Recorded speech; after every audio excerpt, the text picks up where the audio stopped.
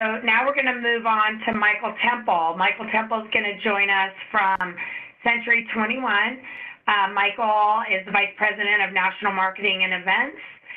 He's leading all of these efforts for Century 21. Century 21 is the world's largest real estate franchise organization, approximately 12,600 independently owned and operated offices, more than 147,000 independent sales professionals in 83 countries and territories worldwide.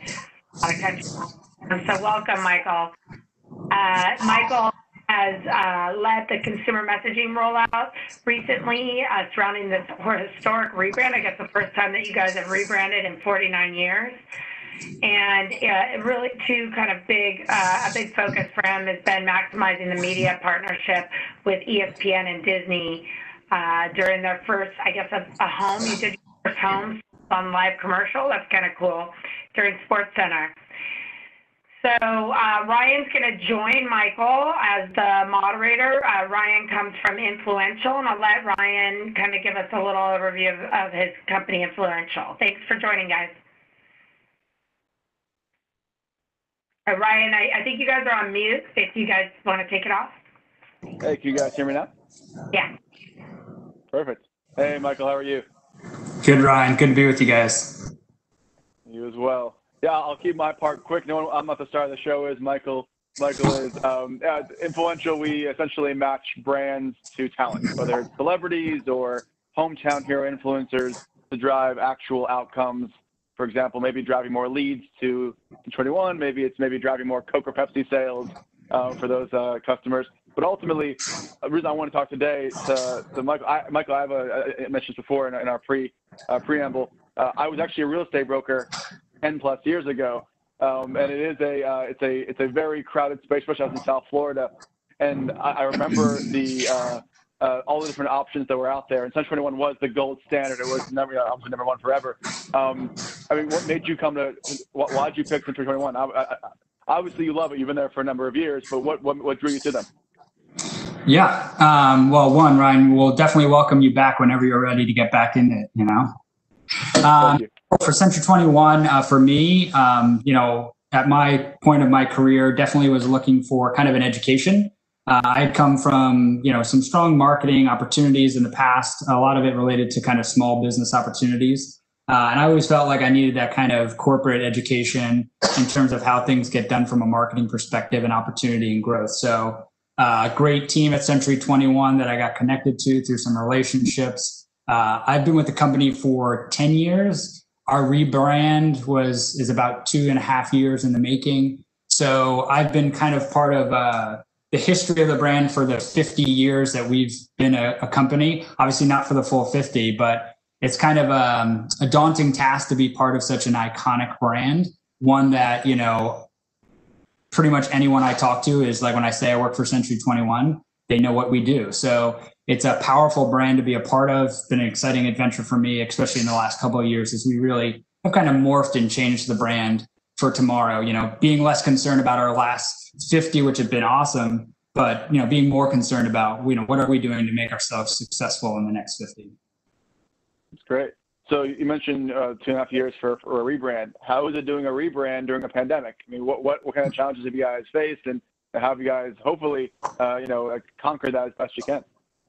Yeah, I think so. So the pandemic obviously comes a little bit into our history of the rebrand. We had been at it. I always say it takes time to turn the Titanic around. So there might be people on this call who go by a Century 21 office in their market and, still might see remnants of the kind of old brand. Like Dunkin' Donuts, you can't turn every brand and building to Dunkin' overnight. So for us, it's been a long history kind of supporting and working with the entrepreneurs in their market with the rebrand, making sure it's working from them on a timing standpoint, financially for them to make the shift and over. It's not an easy task when you're asking, people who have been such veterans within the brand to invest in something like a rebrand is some, not an easy task, but I think we made a lot of strategic moves and correct moves along the way.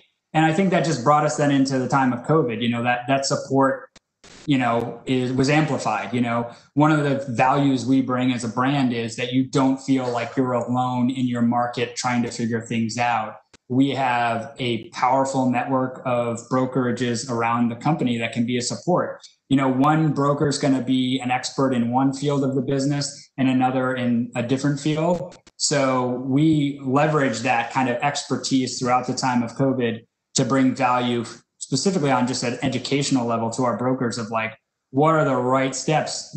Being the fact that you're an independently owned and operated company, leveraging the Century 21 brand, what do we need to do to make sure that your financial future is a positive one and you stay ahead of this curve that's going to happen? And we're already seeing some real positive activity in the real estate world. How can we assist them in making sure that they were in the best place possible as we move through this was our primary goal for sure. That's great. Well, it's a little bit in the weeds just because I'm actually potentially going to buy a house at some point soon. Sure. I want to nest these days with COVID. You want to get out of your apartment. So the interest rates are very, very low, which obviously bodes well. Yeah. And you can obviously qualify accordingly. Have you seen the market? I'm sure there's peaks and valleys, but have you seen the market generally kind of stay flat, go up, go down? I mean, very, very serious times for people out of work, but there are people that if you do actually have the means to be able to do so, and people desire to basically not live inside of a small location, I guess, so are your agents and is the overall market in a good place given COVID, or is it in a bad place? Yeah. So I'd say, if you talk to a baby boomer generation, they would say if interest rates were this low back when I was buying my first home, you guys are crazy. So, we definitely are in a good time for buying. I mean, I don't want to come across as too salesy, but the idea of certainly from an interest rate perspective, from a results and business standpoint, what we're seeing is that, we're, credit to all these companies that are out there surviving this who are hotel or entertainment based, where like the days that they lose, each day that they lose customers, they can't really make up those days because it's gone in their world. With real estate, we benefit from the fact that, people might be putting off a decision, but that doesn't mean that they're going to have it, later in the year. So what we're seeing, and what we saw was definitely was a huge dip in real estate business and transactions happening, across the U.S. But what we're seeing is there's a resurgence, right? So one, it didn't go away completely. Credit to, I think, the support we lent to our brokers and agents, and really also kind of encouraging them, providing the education that we did. We continued to see business happen even during the toughest times of COVID. So a real credit to our agents on that behalf. But as we've come out and everything's different state by state, right? Different rules. Some states had, real estate as a non-essential. Most states did have it as an essential business. So different challenges for our different brokers across the space. But I think holistically what we're seeing is if you look at the national market of real estate, every market's different, right? So even speaking today, some of our brokers are having the best months of their business and some are, still suffering a little bit.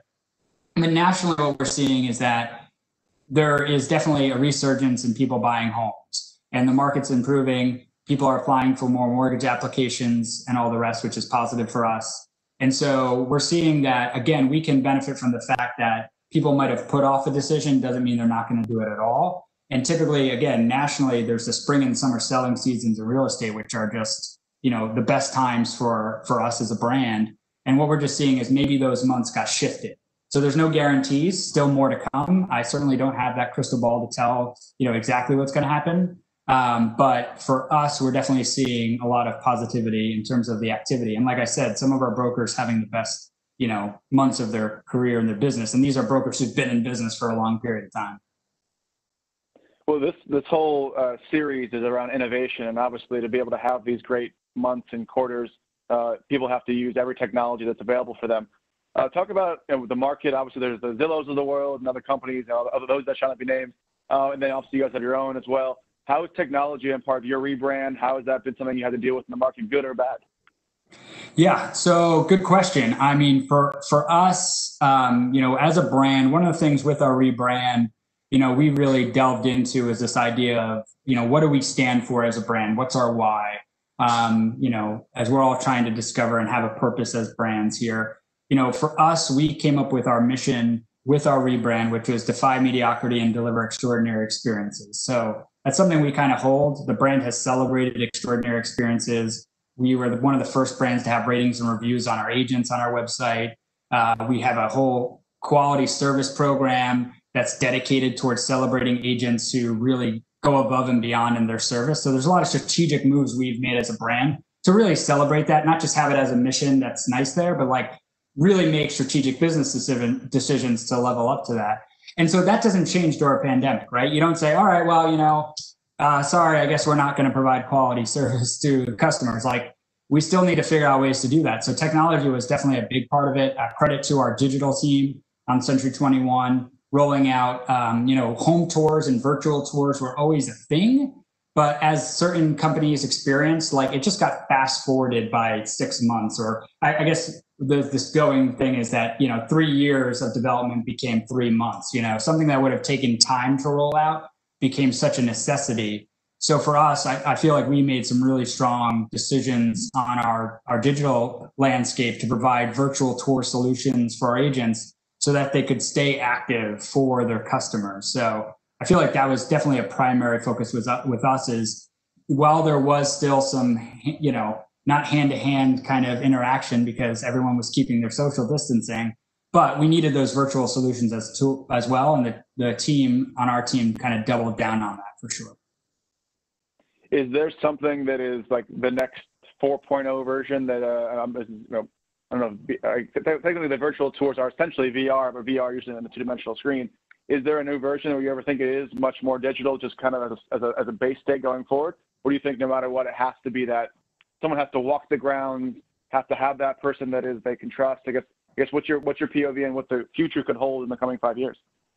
Yeah. So again, probably my own viewpoint here a little bit. The idea, I think I have a healthy approach to it. Like, it's a balance, right? There's always going to be those customers that they want to hold something, they want to see it in person. And so I think for us as a brand, we want to make sure that we're serving whatever need a customer has, right? I mean, even this time of COVID, there's certain customers who they want nothing to do with meeting you in person, and there's some who really feel they need to see a person. Mm-hmm. What can we do appropriately to do that? So I think the same thing will ring true with technology. I think from an investor standpoint, the idea of virtual kind of viewing a home was already a thing, right? There was a lot of investors, properties unseen, and that has to do with building a strong relationship with an agent you trust.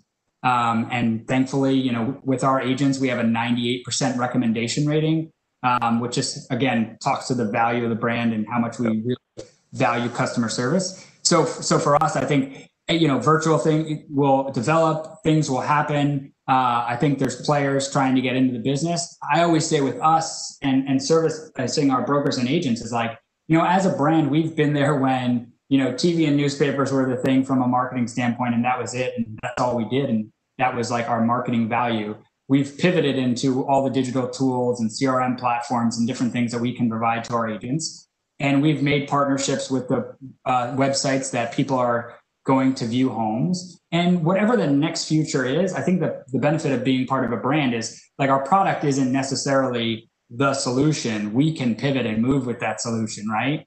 So I think in 21, we're willing to adapt with the entrepreneurial nature of our brokers, the same way we're willing to adapt to the latest technology needs of the consumer. And so that's kind of our kind of game plan.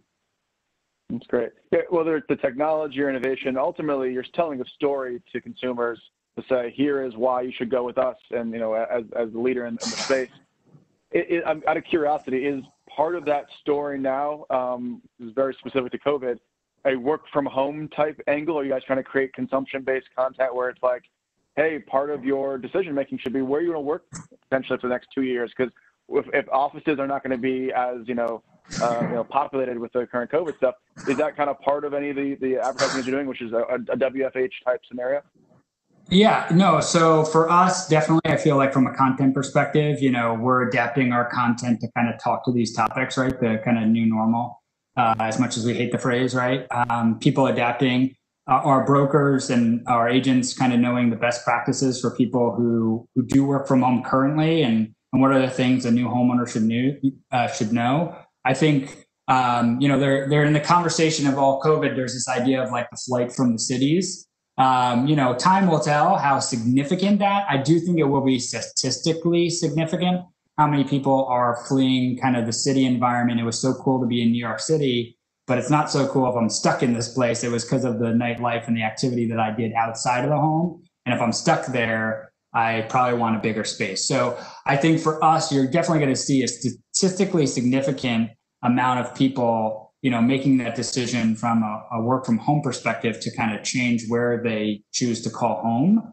And again, for us, because we're a global brand, for one, and then national brand, we are able to kind of help the consumer with any of that need, right? If they want to move into certain environments, we can assist them. And then from a brand content perspective, we want to just make sure our brokers and agents are kind of aware of the best practices for those types of decisions and be a resource for them so that we can help them service the customer.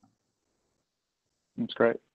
Well, I mean, this year has been the hits keep on coming. We have obviously COVID, we have the protests, the Facebook boycott, currently a TikTok ban, and a number of things are happening throughout the rest of the year. I mean, I guess from your POV, what is, COVID, obviously you guys have made the strides from a safety perspective.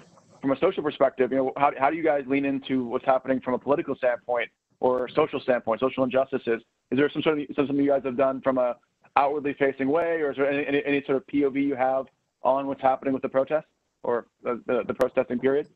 Yeah, well, I mean, for one, we exist in the market that those protests are happening, right? So our headquarters for the brand is located in Madison, New Jersey.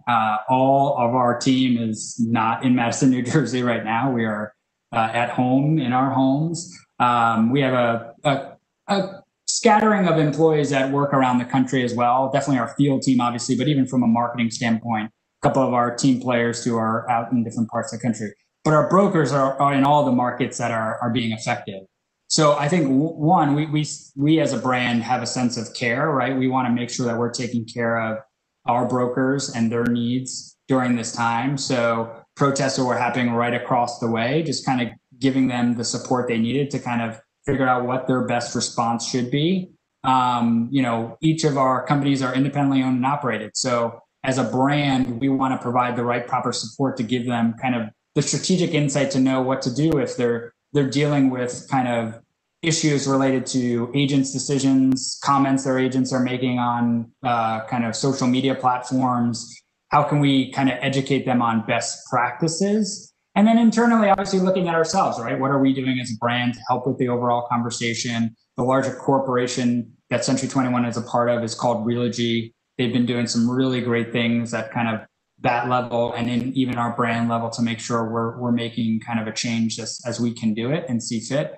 And then obviously, Century 21 has always been a part of the fair housing practices that we're a part of and have always kind of, shouted from the rooftops the importance of diversity. I would say, as a brand, we are a very diverse brand with all of our agents across the country. We have strong relationships with organizations like NAREP, the National Association of Hispanic Real Estate Professions, NAREB, ARIA, all these kind of industry professions that celebrate diversity have always been a part of our DNA as well. So it's kind of hopefully not something that like we shined a light on and we weren't even thinking about. Like we already were thinking about it, but certainly it all helps kind of make sure, what are we prioritizing as a brand? So it's been a good conversation internally and externally to our brokers and agents.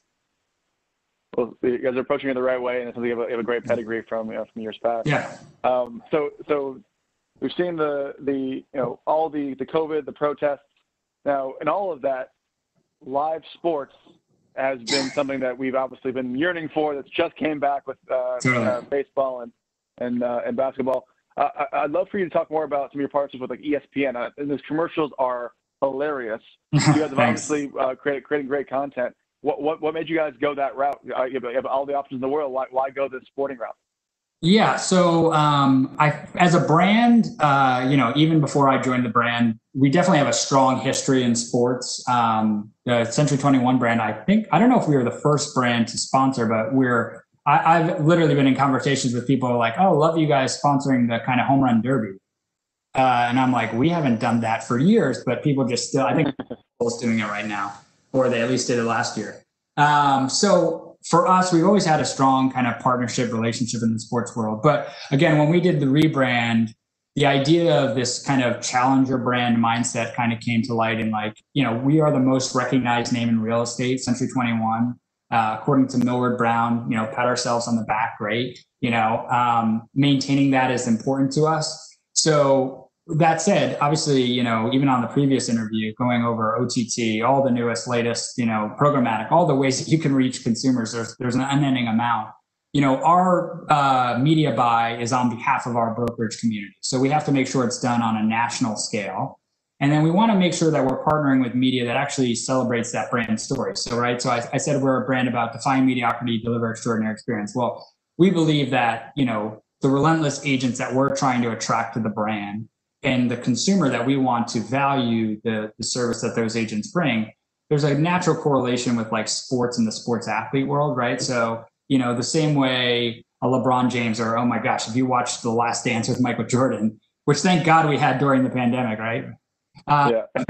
Is like the idea of the mentality that they bring to their craft, right? And so for us, we believe that we want to make that correlation between a real estate agent.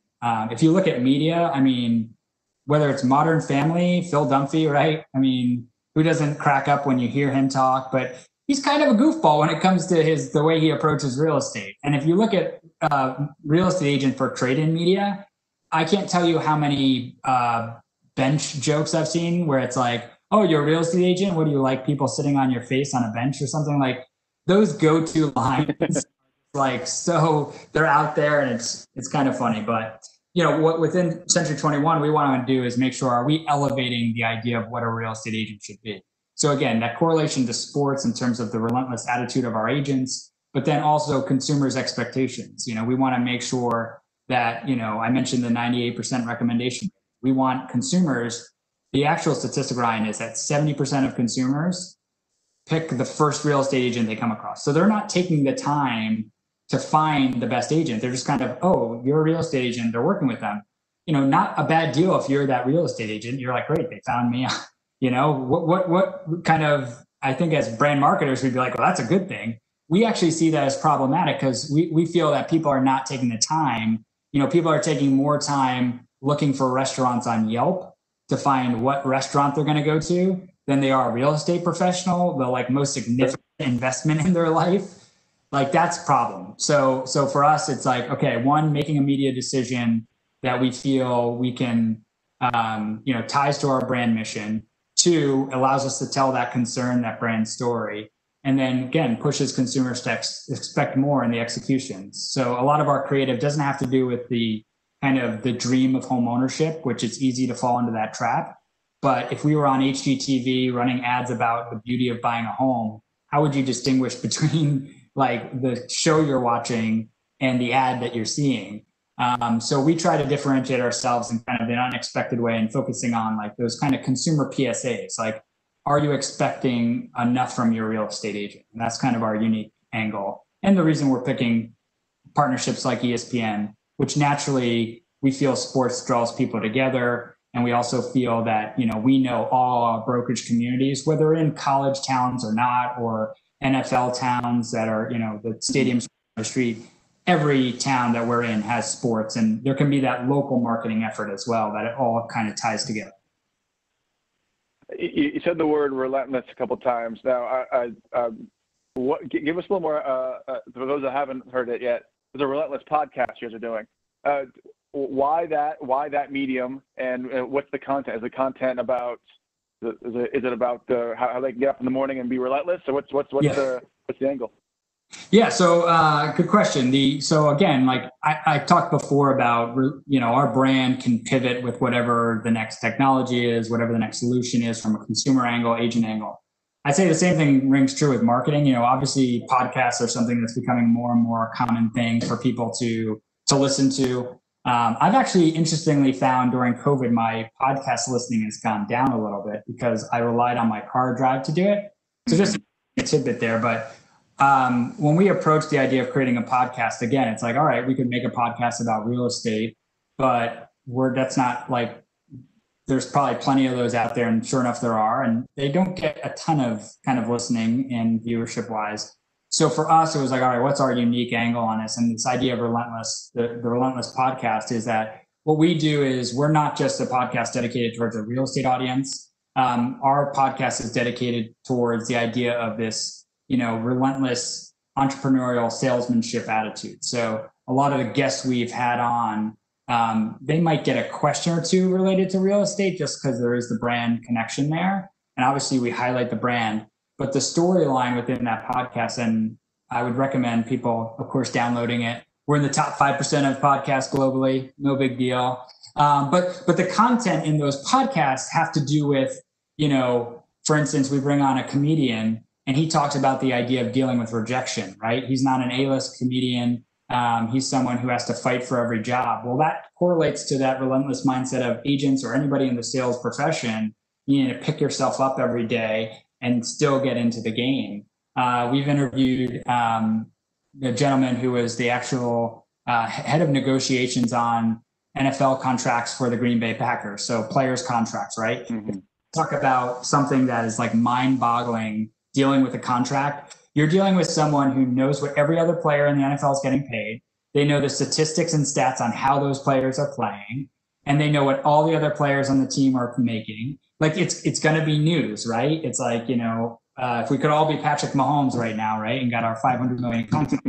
So he's dealing with super sensitive conversations, which he then needs to convince those people, hey, I know you think you're worth this, but we're only going to pay you this. But yeah, go out there and win us a Super Bowl and be about the team. So you can correlate those conversations. And this guy was like brilliant with his conversations in the way he approached it from a very human standpoint, and tie that into the way the real estate agent should be talking with a consumer to give them, I know you think your home is valued at this much, but here are some of the realities of the market right now.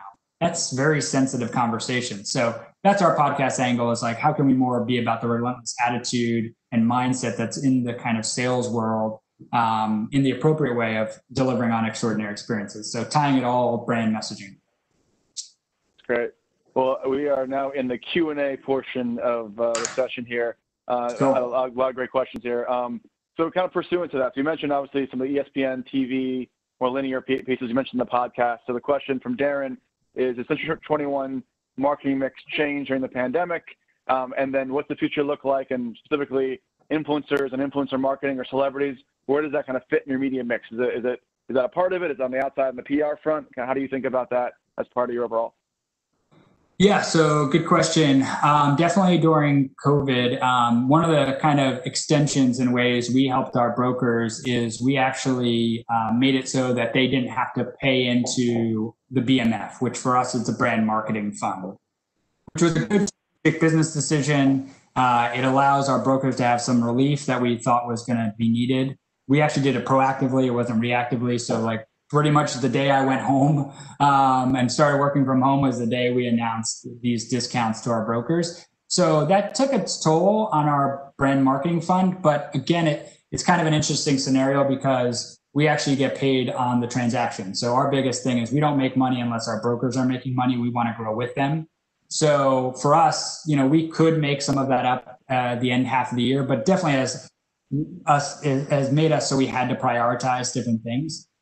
So one of the things that we brought back like almost immediately after like a short pause was our lead generation, working with our century21.com team and getting our lead generation back up and running with our brokers and getting them the business they need.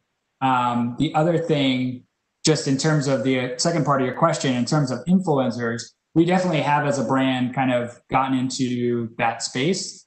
For us, it's an opportunity to kind of hit a new audience, right? That's why not the only reason, but one of the reasons you work with influencers is you're trying to reach that new audience that you wouldn't get by yourself. So ESPN has been a part of that because we're not just on their linear programming, we're on their, social handles as well. So it's allowed us to do that. But prior to that, I've been part of campaigns where we work with some pretty impressive influencers that have really been able to kind of help us promote our story. One that I'll highlight is right now we're working with Eva Longoria and her foundation.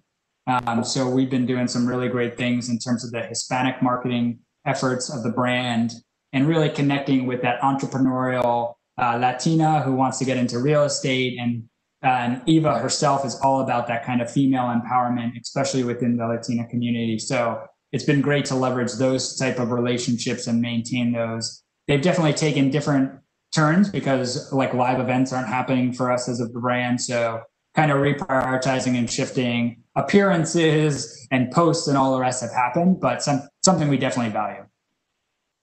Well, Eva's an amazing ambassador, so you guys are doing some great things. So question here, this is the chance to wax poetic, so I'm excited to hear from you. What is the best advice you've ever given as a leader and as a manager of others? So how are you imparting your knowledge? What's something you want to give to the people that are watching right now? It's a good question. I don't know if I've put down any of my quotes on paper. My dad had a phrase when he handed me a shovel and said, kind of dig a hole, son. Like it's the only job where you start on top. Right? You got to really prove yourself.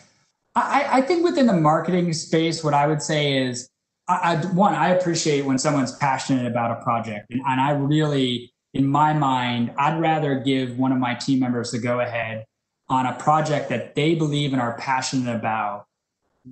I'd give that a lot more credit than something that I think is right that, they're only going to be 50% passionate about, right? Like if there's a line of like me just getting my way and them getting what they think is the right solution, but they're going to be passionate about it, that passion will drive so much more success towards that idea than a forced concept or idea. So I think in managing teams, one of the things I jokingly always say to my team members, and, if we have someone coming out of college and joining the brand, I said, we're all guessing, nobody has the silver bullet here on like marketing that it's going to be success. You have the most brilliant minds who highlight the campaigns that were successful, but beneath that are the 10 ideas before it that weren't successful, right? So there's things we can do to make up for it and invest in media and make campaigns look better than maybe they are creatively. But I think in the end, we're all guessing. So let's keep guessing and working creatively together. Love it. Keep on guessing. So that's great from a top down, like on like I think NFL, like the NFL, the shield knows the different teams. When you get down to the individual markets, how are you guys communicating with them and getting them to be inspired during this remote work session? Now, granted, all forms of real estate is obviously on your own entrepreneurship, but how do you communicate at mass scale? Because you guys are obviously putting out B2C messaging and some to your agents as well. But in this crazy time, how do you dive in deep and get to give them the materials they need to be successful? Yeah, so for us during the pandemic, it's kind of amplifying everything we were doing, but definitely we did things like our leadership were on weekly calls with our brokers, sharing best practices. We'd glean insight from something one broker had done, and we'd say, let's bring that to the entire community. We're pretty heavily invested. Well, I say invested, that's not even the right word. We're pretty heavily involved in the Workplace platform. So are you familiar, I assume, with Workplace? It's a Facebook product, but for business.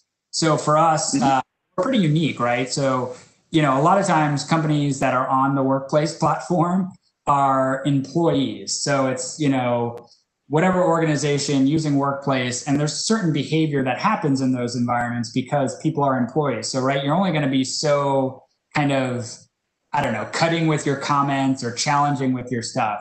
We have our entire broker and agent community on this platform, and they are not shy. They're not, nobody in our organization can turn around and fire them. We can certainly, get in arguments or whatever, but like they can be really honest with us on this platform.